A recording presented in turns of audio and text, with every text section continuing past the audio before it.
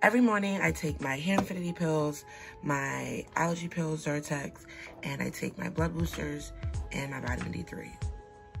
Cut up some lemon for my tea in the morning.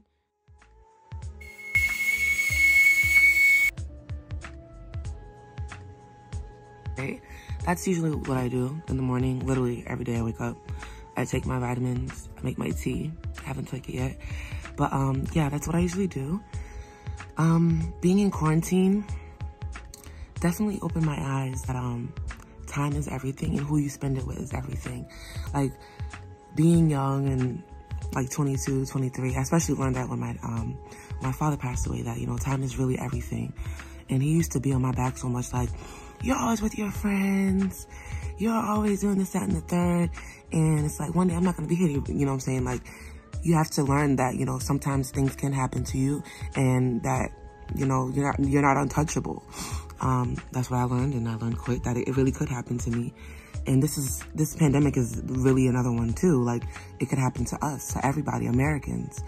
Of course, Americans, we're much more privileged than other places in the world, and it's hitting us the most. I just think that's crazy. I don't think it's crazy actually, because we have a lot of, we're a melting pot, so I mean, it's bound to happen. But time and also my relationship with God, that's big for me.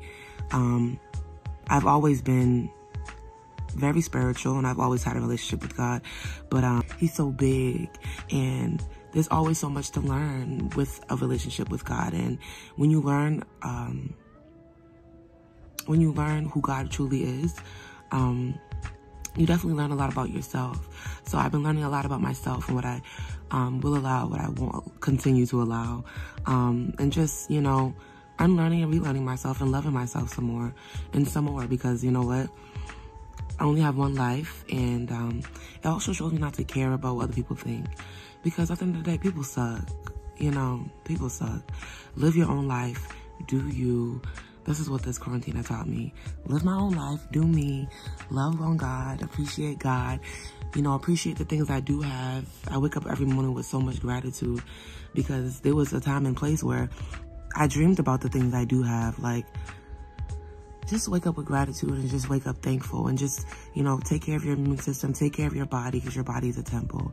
So these are the things that I've learned in quarantine. Time, my relationship with God, and just to have way more gratitude. So, yeah. I do have a social media platform. Please follow me at Jones Quality on all social media platforms.